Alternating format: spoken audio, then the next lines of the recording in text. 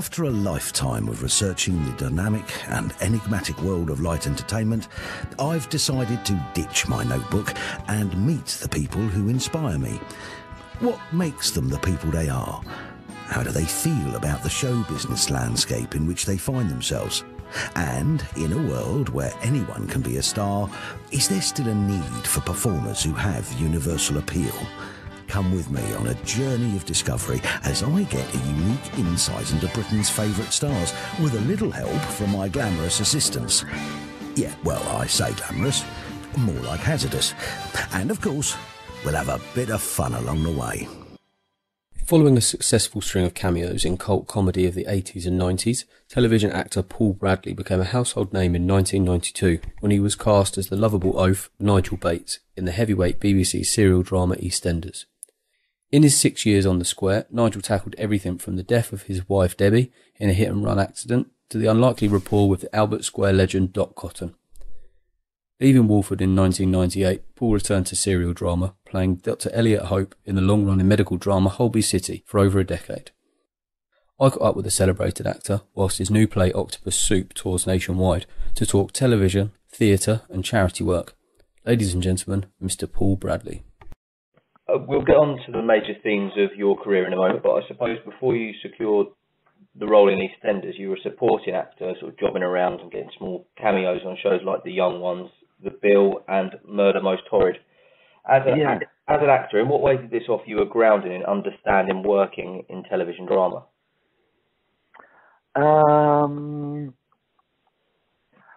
Before that, I'd done quite a lot of theatre. I'd been in rep, and so I was used to, the demands of theatre, really. And I'd also done quite a bit of. I had my own children's TV program. I worked a bit up in Granada doing sort of light entertainment shows, really. So, and it was a bit funny with The Young Ones because I knew I was at university with Rick and Aid, and in fact I'm still mates with Aid, and we meet up regularly and get drunk. And so the thing about Holby City and EastEnders is that it's a very quick turnover, so nothing really prepares you for it. Even when you're playing a small part on telly, you get a decent amount of time and sometimes a couple of cracks at it, But when you come to EastEnders, it's sort of it's very wham bam, you do a read through, a quick rehearsal, and then you shoot it, So if you're going to do that long term, you have to get used to being able to learn quickly and being able to do things quickly. And I remember my first day. EastEnders wasn't too bad because when I first started, we used to rehearse, but then we went. It went twice a week, and eventually 3 times a week. And they dropped rehearsing, so you just sort of rehearsed beforehand in front of the camera, and then they shot it. But I remember starting in Holby and seeing Amanda Mealing, and everyone was very friendly. They're really friendly in makeup. They try and make you feel at home. And then when they get on set, something weird happens. It's sort of like Transformers. They suddenly click into doing it. And I found that quite difficult to sort of do, really. Yeah. Okay, so you spoke a little bit about EastEnders there. That 1992, is that right, when you were cast as Nigel Bates? That's right, yes. Yeah. I was supposed to be, I was in for 3 episodes. And I remember in those days you could buy your costume. And actually there was a quite nice suit that I wore in the 3 episodes. So I said to the costume chap, can I buy the suit? And he said, no, you're coming back. And so he knew before I knew, and it's funny, unless you're very good or very lucky as an actor, it's very difficult to plan a career. I don't think you can plan a career at all. All your only strength as an actor, I think, is to say no. Often you say no, that's not what I want to do. So it was funny because I started off in theatre doing, after a few years doing lead parts in provincial theatres, and making them employed. And you sort of see, well, that's how my career is going to go. And I never looked down. I had a great time in EastEnders and Holby. Some people are snobby about continuing dramas. I'm not. But I never thought that's what I'd be known for. Yeah. So what were your first impressions then of the character of Nigel Bates? Well, the beauty of it was that he had. I got a lot of laughs, and there were a couple of writers, Tony Jordan being one of them, who sort of latched onto the character and went, because I had these sort of like big, funny ties and sort of like loud shirts. And it's quite difficult because you sort of like don't really know what your character is about, and sometimes things like costume or where you live and things like that can help you find the character. And I just, he's got to be a little bit chirpy and over the top with the costumes that he's wearing. And they kept writing me, and EastEnders can be miserable sometimes. So it was great to get the a lot of the fun lines in it, And then of course they have a tendency to miserableize everything, and so they knocked my wife over, and she wanted to leave, and so she got knocked down, and I was miserable for 9 months. Yeah. Obviously, that's one of those things, isn't it, where it tackles a sort of raw human story. How do you feel working on things like that, sort of this before, I suppose, the Holby City? I always feel, because so many people watch it, that you have a responsibility to be as truthful. I mean, I always think, the watchwords of acting for me are to be truthful and entertaining. And I always thought that, you have a responsibility, even if it's just, to represent what your character is going through, because people in watching are going through it, and it's got to ring true to them. So, you're grieving, and I then got into a custody battle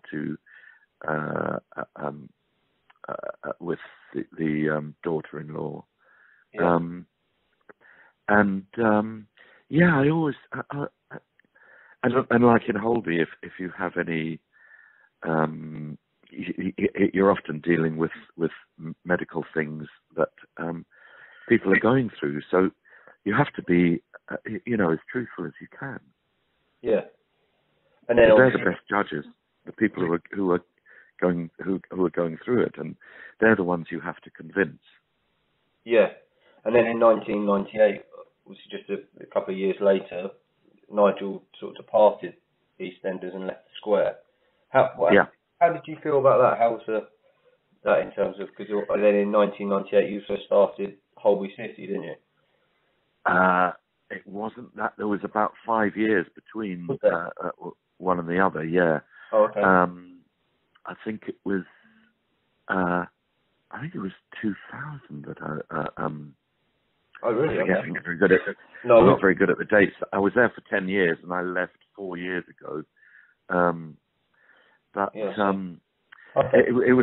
was my decision to leave EastEnders, and it was just because if you have any ambition as an actor, which I do still have, to do interesting work and to challenge yourself, really, I just thought I didn't want "He played Nigel" written on my tombstone. Yeah. I wanted to, because part of the fun of acting is doing different characters. Yeah. And it takes you have to make an accommodation with yourself and your life if you stay in a soap. I mean, I don't blame anyone who stays. And there are lots of fine actors who are in them. But it wasn't for me, and I sort of thought, I'd really like to do something else. So I did quite a bit of theatre when I left. I got offered some tellies, and I was always sort of like looking for a sitcom. But I got offered stuff that was just Nigel in a different outfit, And I sort of thought, well, I might as well have stayed if I'm doing the same character. Yeah. So I moved on. I did some really nice theatre. I did Noises Off, which toured and then was in the West End. I did The Pianist with Roman Polanski. So I was doing interesting stuff, and that's what I've tried. And sometimes it doesn't matter where it is. Like I hadn't been long out of Holby when somebody sent me a script. It was a Victorian melodrama, but it was a fantastic play and a fantastic part. But it was in a small fringe theatre, Yeah. But for me, it didn't matter, because I sort of thought, I don't want anyone else to play that part. I want that part, Mm. So you make decisions about what work you have to be offered it for a start. And I think because I had done so much theatre before, quite a few directors knew me and offered me stuff. And I did, a couple of years ago, we're in Eastbourne at the moment, touring, but a couple of years ago we toured with a play called Dead Sheep, where I played Geoffrey Howe. Yeah. And again, I read the script and I thought, this is fantastic, and a challenge. And then now I'm playing I'm doing a farce with Nick. Because my brain's gone this early in the morning. Nick Hancock. I just see him every day. Yeah. Nick Hancock in a play called Octopus Soup, and it's a new play. So I mean, I like doing new stuff because you're there right at the beginning, and like over Christmas I did a very, very, very dark matter, which was Martin McDonagh's new play at the Bridge, and that was amazing. It was very, that was a real challenge, because it was, although I had a very small part, I was understudying Jim Broadbent, and I got we did an understudy run, and it was a very big part, so it was a great thing to challenge to learn it, and do my own performance. So you sort of.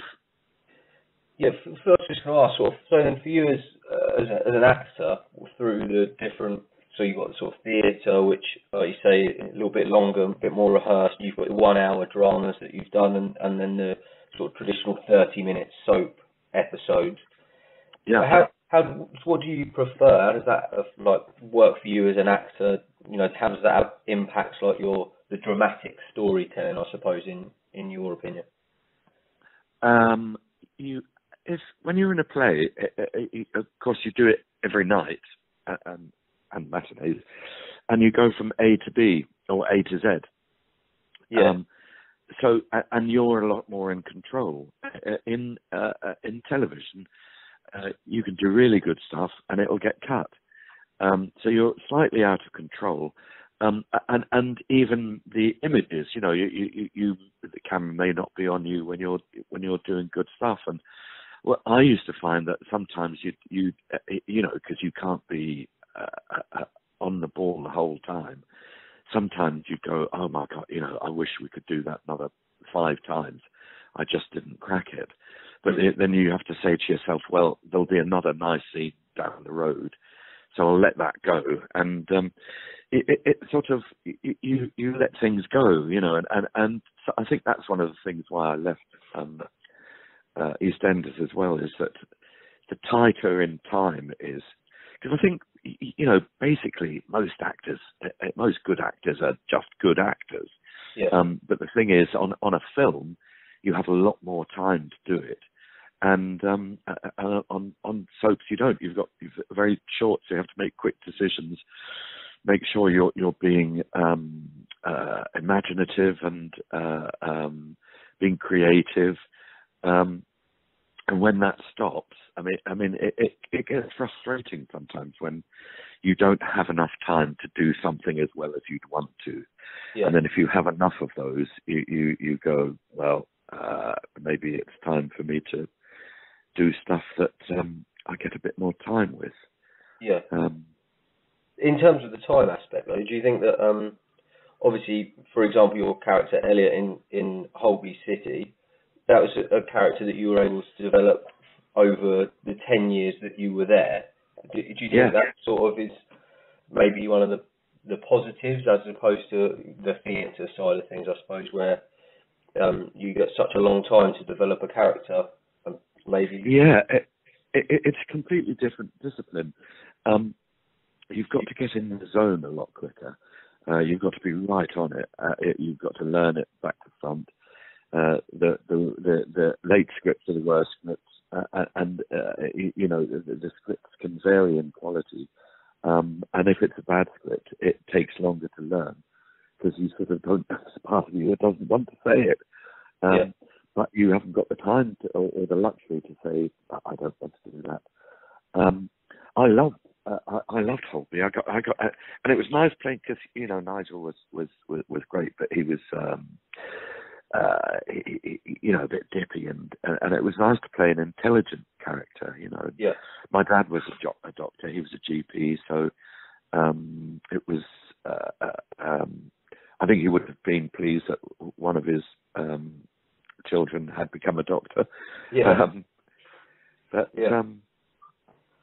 And also it's new every episode you come in that you're working with different actors, and that variety can really keep you. To me, 10 years passed in like 5 minutes. I mean, time travels quicker when you get older anyway, but if you're having fun or you're being stimulated and getting scripts that are, that are good, and again, I was able to something I've always wanted to do. I was able to be humorous. That they wrote funny stuff for me in that as well. Yeah. Okay, so we mentioned a little bit as well then about Octopus Soup a little bit before. Might be a good opportunity to, I suppose, to tell us a little bit about what it's about and what we can expect. Well, it's a new play, which is always exciting, and it's a farce, which are difficult, both to write and perform. And I think it's audiences really follow. It's a sort of it's not a complicated story. Farces often are, but it's basically about this chap who has a Seymour, who has a vision of how the financial problems of the world can be settled, and he's got this pitch that he wants to pitch to a CEO of a insurance company. And I come in, and while he was doing the pitch, I burgle him and tie him to a chair, and I then convince him to join with me and form a sort of company where I burgle places, and then he gets the insurance people to not insure those places because they'll make a loss on it, and then I protect other places and nobody burgles there, so they can take the profits from that. I mean, it's sort of a nicely ridiculous idea, which sort of spirals out of control, and it's good fun to do. Yeah, excellent.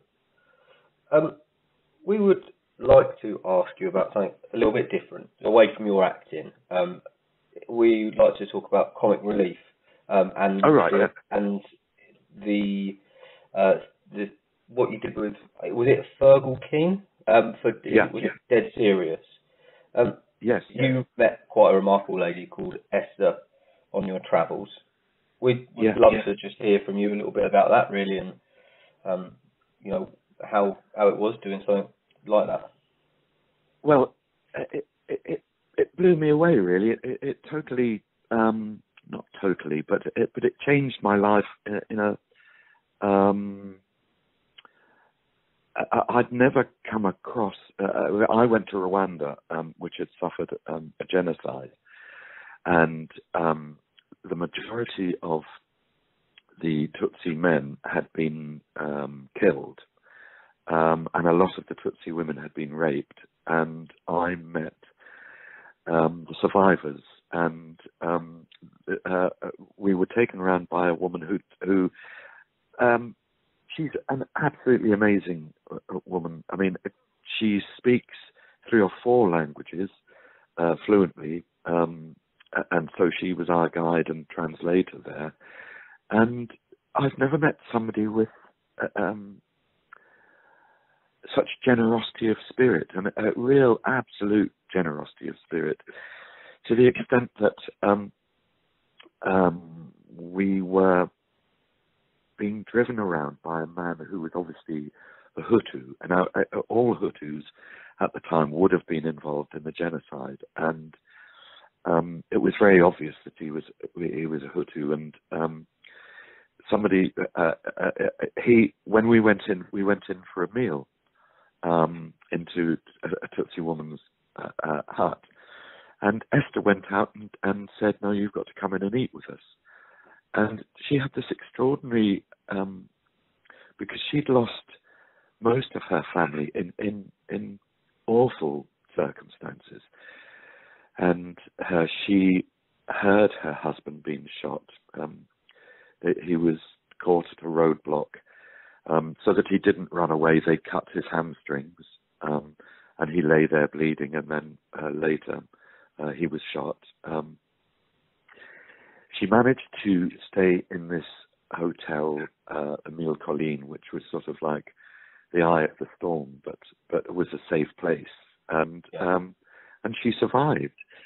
And I'm still in touch with her, and I'm still a patron of the Survivors Fund, which is the Rwandan survivors charity in England. And it was funny this year because I love David Lammy. I think he's a fantastic MP, and I agree with so much that he says. I just think the timing of his remarks about comic relief were really unfortunate, because he could have said them after comic relief, and down. And I think because he's quite influential, I think people went, "Oh right, yes, I agree. I'm not going to give to comic relief." I thought that was a shame, because every year I try and do something, and I thought it was a shame. Yeah. And I suppose for you, someone who's used your fame, I suppose, to highlight those pressing issues, it maybe is difficult to see somebody else discrediting that. Yeah. It's a funny thing, because it was a mixed. Quite flattering being asked to do something for comic relief. Actually, I did a sketch for them years ago. I don't know if you remember the Gladiators program, but I was on the Gladiators. It was sort of a piss take of that. So I'd done something with them before, and the thing that I was going into was very much a woman's area because the place that Esther ran was for women survivors, and I think they'd asked 3 or 4 women if they would do it, and they got turned down. And it was very weird because I was a great fan of Fergal Keane's, and then I read his. I started reading his book about Rwanda, and then in sort of one of these weird coincidences, that same day, Comic Relief phoned me up and asked me if I'd come in and have a chat. But it did. I became. I suppose I did become a little bit obsessed with it because I suppose I was so moved by it, and I felt that not just to sort of turn up as a face, but I think I've read every book about Rwanda. I've been back twice, and it became a sort of project because it upset me so much that I needed to do something to redress that balance in me. And you know, I have spoken at places. I do a very good Rwanda speech because it's from the heart. Yeah. Because through people like Esther. So I try to do as much as I can, really, now. Yeah. So then, we'd like to know, sort of looking back over your whole career, what would you say your proudest achievement is? Oh, wow. You know, and this is really silly, but I did my parents were Irish, and I still support Ireland and stuff, and actually we go to Ireland a lot. I did a program in Irish in Northern Ireland many years ago, right. A sitcom called See You Burn, and it was so wacky I'm sort of quite proud of that. But the thing about doing a continuing drama is that you sort of you get so many, you get highlights, and then you sort of like do stuff where you're just sort of taking temperatures and things like that, and so there aren't that many highlights. I love doing Noises Off because it's a fantastic play. And The Pianist I thought was a brilliant film, brilliant film, and it was great being part of that. So I've been very lucky, really. I've had you know, stuff that you know, just been good stuff, really. Yeah. Okay. So what's next for Paul Bradley? I've no idea. That's the awful thing about not being in a long-running show is I've no idea.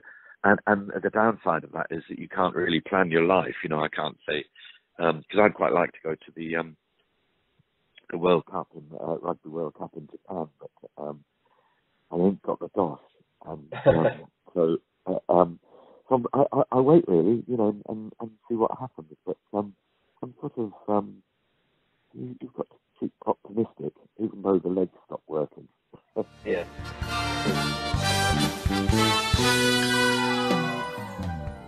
A big thank you to our guest for being the subject of another Beyond the Title interview. If you like this, why not browse the website and see if there's anything else that takes your fancy.